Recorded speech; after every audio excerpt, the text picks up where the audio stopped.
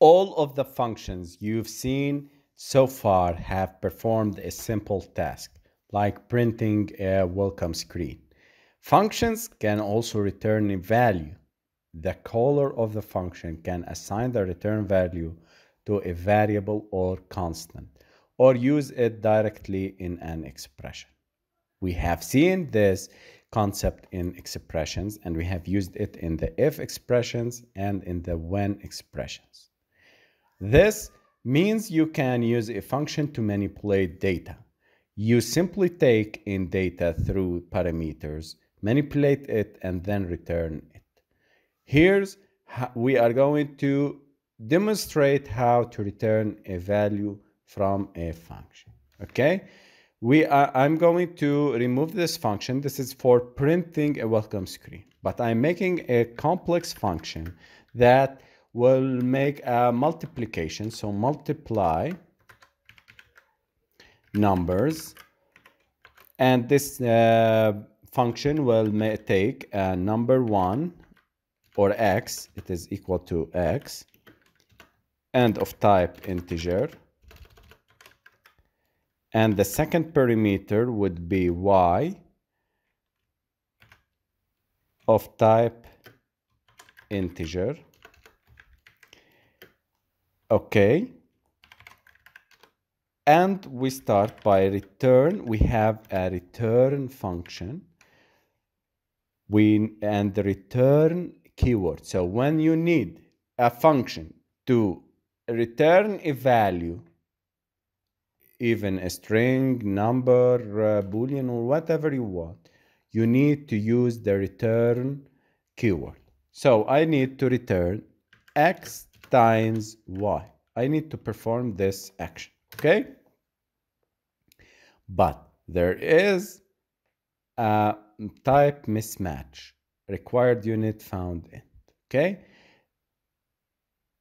There is a unit, and we have seen that unit is not, it is like void in Java.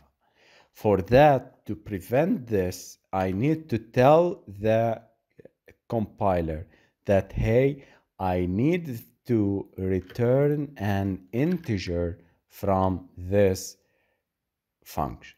You see, guys, that the error has been removed. I'm returning a result of 5, example 5 times 5, which is 25, and it is of type integer, okay? So I need to tell the compiler that this function called multiply number, having this parameter, it will return integer, okay? So this is how we tell the function to return an int or a returning value. I need to also to make a return keyword and put here what we are going to return. The value of the returning thing would be and must be exactly matches the same type that you have declared. So I am telling here a function multiply numbers having these parameters will return a type integer. I can't return like a string hello, like. So this hello, it is a string type mismatch required int, because I tell the compiler to allow it to make it as an int. I need from this function to return for me as an int, and it is founding a string, returning type a string. So this is at the compiling time. At the compiling time will make an error telling us that there is a mismatch in type. So the solution is to make and pass the correct data type that matches with the returning type we have declared for the function. Okay? Now, I need to call the method here. As I told you, to call the method, I need to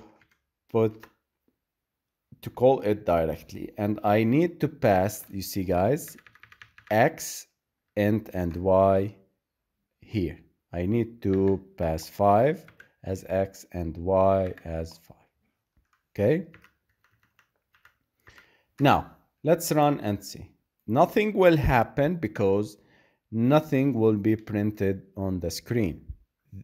5 is passed and 5 wipe is passed, and the calculation is performed, but nothing will be displayed because we didn't make any print on the screen. So for that, I will store this inside a val equal to result, and this result is calling the function multiply numbers. Now inside the main, print ln the result. Okay, let's run and see. And you see, guys, it is printing our multiplication of x and y. 5 times 5, 25. It stored it inside a result. Now val result is equal and storing result of this multiplication operation, and it's printing it again on the screen. So this is what we have talked about, the expression storing the result of this function. It is returning an int, so it is a returning int. It's returning int. I have stored it in a val called result, and this result is of type int. Then I have printed it here. Okay, so it's very important to think and understand how functions work and how they compile and how they work with your codes.